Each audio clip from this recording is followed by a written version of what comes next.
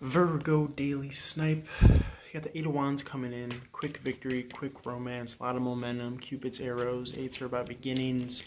Eight of Wands is communication, messages, texts, emails, phone calls. You got the Virgo in reverse.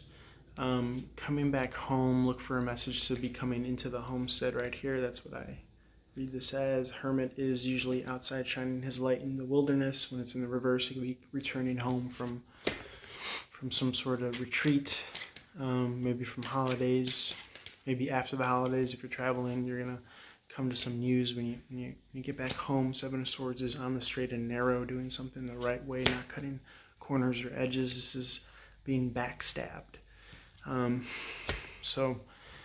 But it's a completion of a cycle also, so as to begin a new leap of faith right here with the Fool card, a new beginning, a new journey.